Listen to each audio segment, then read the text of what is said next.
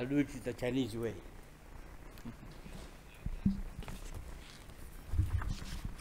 Your Excellencies,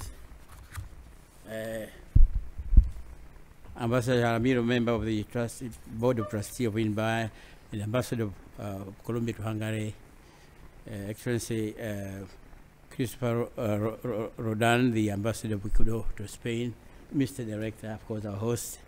I'm particularly pleased that we are here today to discuss how we can catalyze bamboo development in Europe.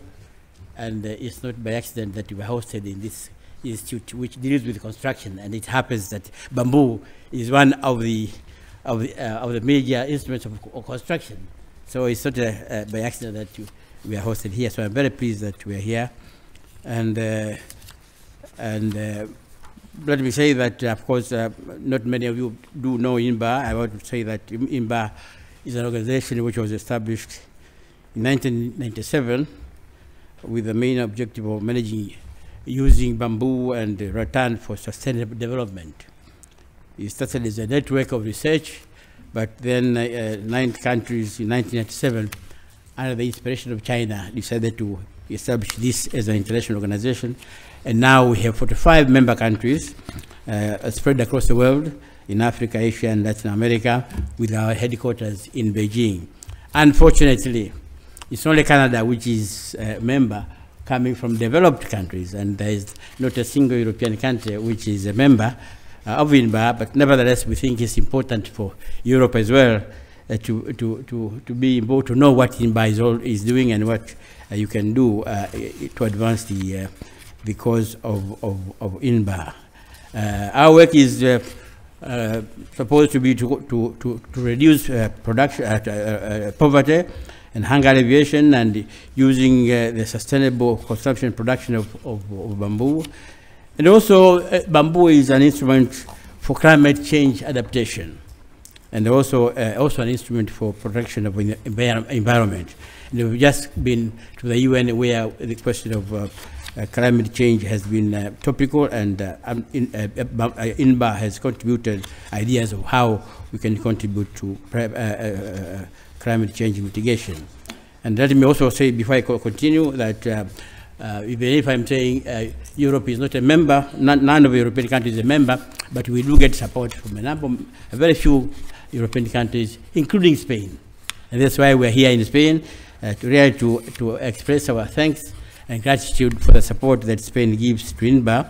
And the holding of this symposium here is a reflection of the value we attach to the support of Europe in the cause of INBAR. And of course, the Spanish Agency for International Development Cooperation has been in the front line to support INBAR in this regard.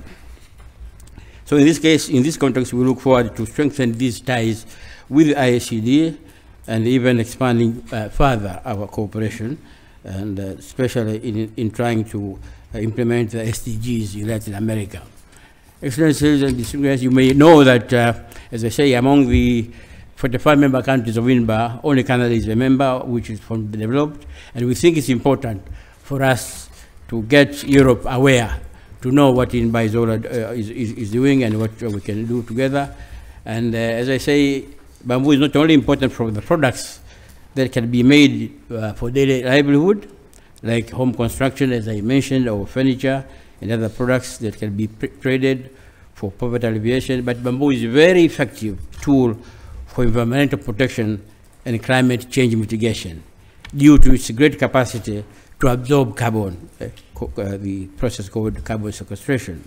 So both environmental degradation and climate change are now issues of global concern, as codified in the Paris agreements. Therefore, it is relevant to all countries, developed and developing countries, including Europe. That's why we think it's important for Europe to be aware of the use and importance of bamboo. So you don't have to be a major bamboo producing country to be a member of INBAR, because we share the same challenges for a better planet and a better life for mankind, as I said. So we are here today because, as I said, Spain is among a few countries, European countries supporting us. And so we think this gathering of like-minded academics, civil society organizations, business and private sector practitioners with an enthusiasm and trust in bamboo will go a long way to enhance the awareness of European stakeholders with regard to the relevance and importance of bamboo for sustainable development.